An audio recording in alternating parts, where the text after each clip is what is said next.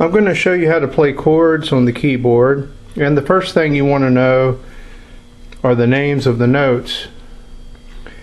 If you look for a white key that has the shape of a letter B and it's to the left side of two of the black keys, that note is a C. Wherever you find those two black keys on the keyboard, the note that's going to be to the left of that is going to be another C note. It might be higher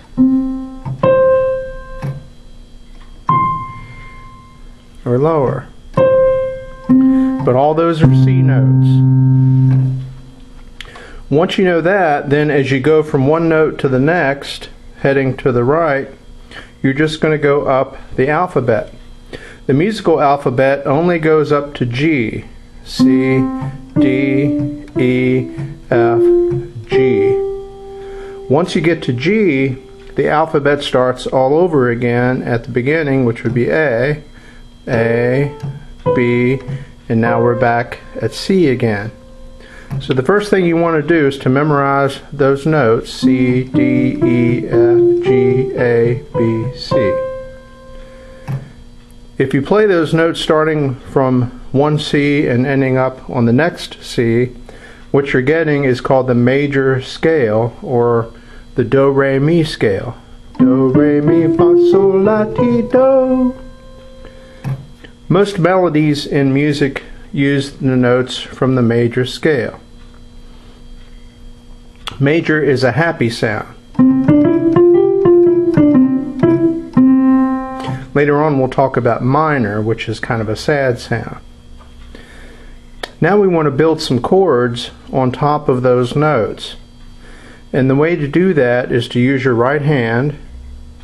You're going to use your thumb on the C note. Then you're going to skip a white key and you're going to go to E and use your index finger on that note. We're going to skip another white key and go to the G note and use your ring finger on that note.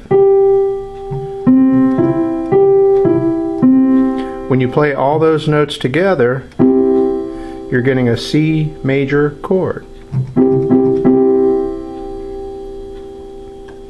If I move up to the next white key with my thumb, that's a D. Remember, C, D. And again, I'm going to skip a white key each time. So now I have D, F, and A.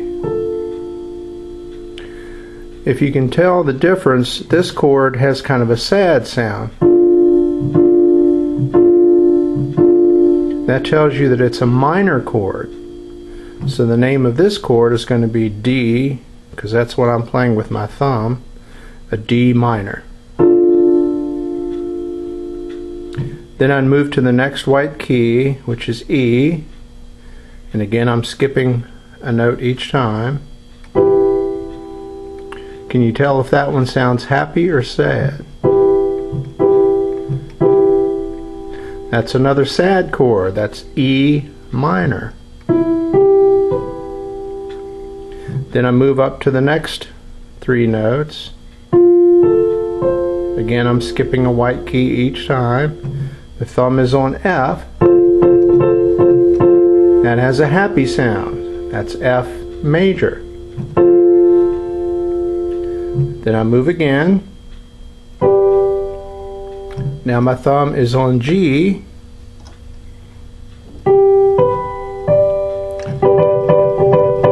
Again, that's a happy sound, so that is G major.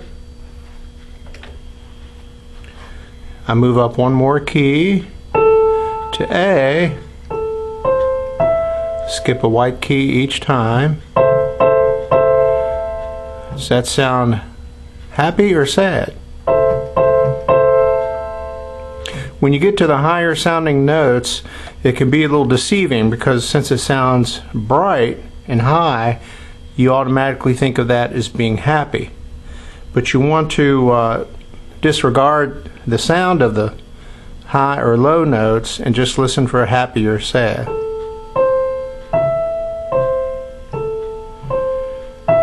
That has kind of a sad sound, so that's A minor. When we get to the 7th note, which is B, if we play a chord starting from that note, what we end up with is a chord that's called a diminished chord. It has kind of an odd sound to it. It's not really used that much, so for now we're not going to worry about the B chord. We'll get back to that later. What you want to do to practice these chords is just start with your C and then move to D minor, E minor, F major,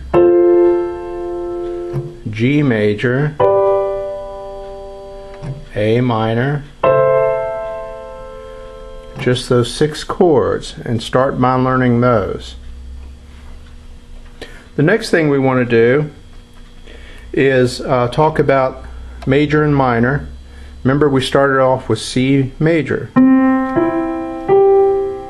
You can take any chord and change it back and forth between major or minor.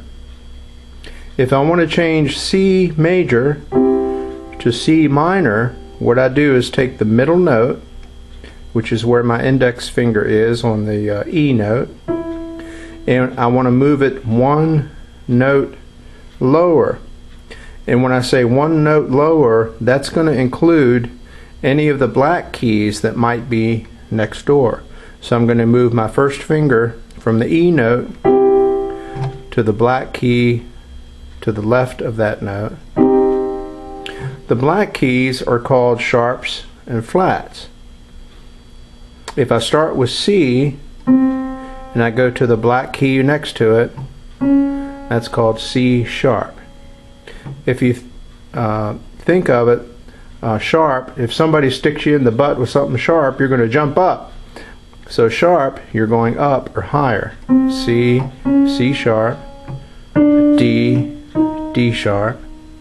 Now you notice there's a couple of spots on the keyboard where there's no black key in between. When you go from E to F, you're not going to have an E sharp or F flat. Then you go to F, you have F sharp, G, G sharp, A sharp. Going back to our C major chord, to change that to a minor, I take the middle note where my index finger is and I move it 1 note lower to the black key, which is E flat. Now I'm getting that minor sound. C minor. The next chord we did was D minor, remember? Now we want to change D minor to a major chord, D major. So we're going to do the opposite. We're going to take that middle note, which is now first finger on F. We're going to move that 1 note higher. So we're going to F sharp. Now we have that happy sound, D major, D minor, D major. You want to practice that with all 6 chords that we did. If we go to the next chord, it's E minor. To change that to a major, we take the middle note, which is now a G, and we move it 1 note higher to G sharp. It's E major. The next chord was F. To go from major to minor, we take the middle note, in this case A, and we lower it 1 note to A flat. Now we have that minor sound. G major, G minor. One way to remember which direction to move that middle note, when you're going from major to minor, usually you think of major as being something big and minor as being something small. When you're moving from something big to small, you're going lower. So when you're going from your G major and you want to move that middle note, you're going from major to minor, bigger to smaller or lower, so we want to move that note lower. And the same thing when you're going from minor to major. Here's A minor.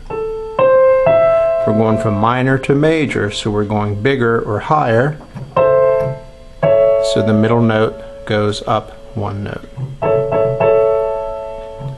So you want to practice all your chords, C, D, E, F, G, and A, switching back and forth between major and minor.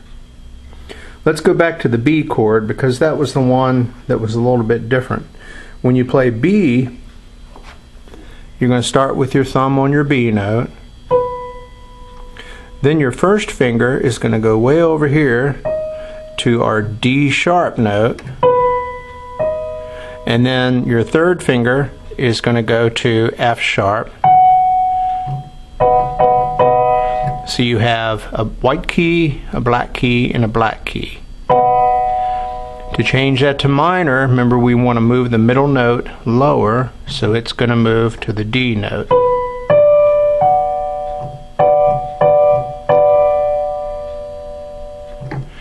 So that covers all 7 chords in their major and minor versions.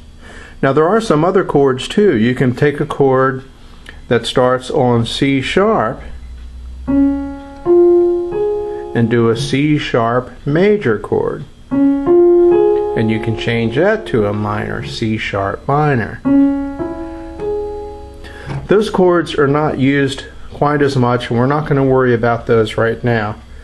So I just want you to focus on C through B, major and minor.